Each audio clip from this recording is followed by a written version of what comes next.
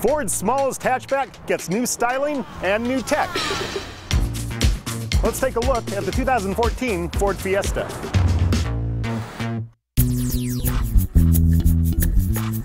In 2011, Ford gave us the Fiesta model, a subcompact that had sold around the world since the mid-70s. Now for 2014, we get an update. It's mostly styling, tech in the cabin, not so much under the hood. For styling, they've added this larger front grille. This is a lot bigger than on the previous generation, and you can see it has very similar features to what you get on the Fusion and the Focus. This grille gives them a common design language among their sedans and hatchbacks. You see these big headlights lead out to the grille, and this kind of big mouth effect here. And going back, this car is definitely less curvy than the previous generation. Now this is the hatchback model. You can also get this in a sedan, but I like the hatchback a lot better. It looks a lot cooler, and it's much more practical. Now when I lift up the hatchback here, I've got a little bit of space here. Remember, this is a subcompact, so lifting up the back, there's room for a few groceries back here, but I can also throw down the rear seats back here, and that gives me a lot more space. I could probably make an IKEA run or something like that. Definitely fit a week's worth of groceries back here. Now let's go under the hood and check the engine.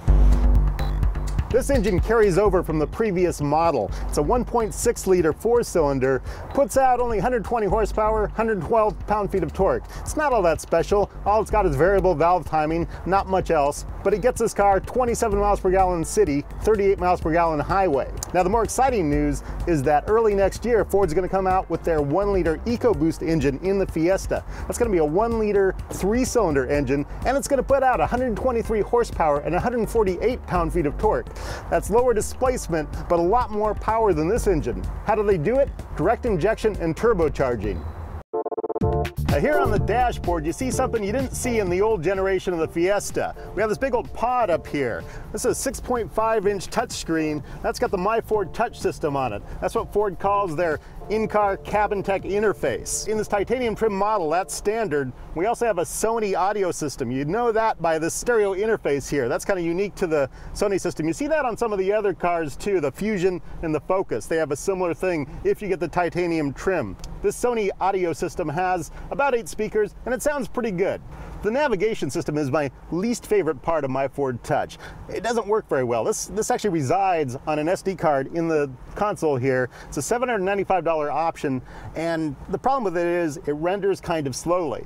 I can see the map fill in as I'm driving, which you don't really get with other systems.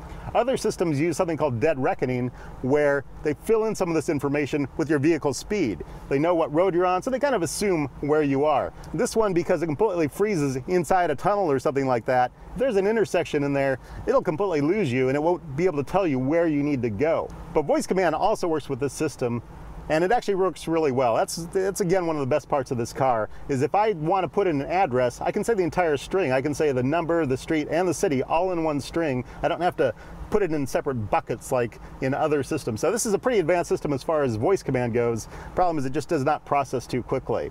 Of course, the biggest problem with MyFord Touch is that you can't get Sync AppLink and MyFord Touch in the same car. AppLink is Ford's app integration system. It integrates various app features into the interface so that they're easy to use while you're driving. And one thing they actually have is Scout Navigation. That's an app you can integrate to get a rudimentary navigation system kind of working with the car. You don't get the big screen, but you still get turn-by-turn directions and stuff.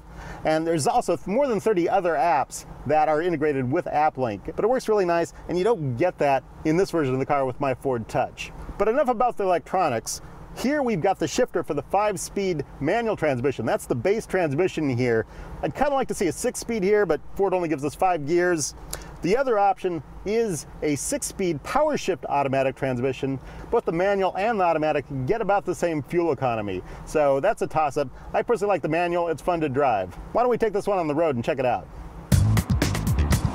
All right, as you can guess with the Ford Fiesta with this 1.6 liter engine, there's not a ton of power here. You know, I can slam the accelerator and it starts to pick up, but it's a slow wind up. This isn't a turbo, it's not direct injection or anything like that, so it's just not that fast.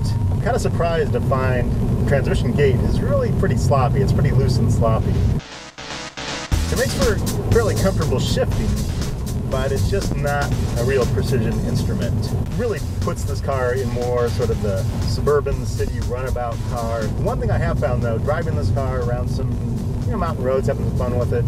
It does feel pretty responsive. It feels pretty nimble. I like that. In titanium trim, this 2014 Ford Fiesta goes for just under $20,000. That's with the $795 navigation option.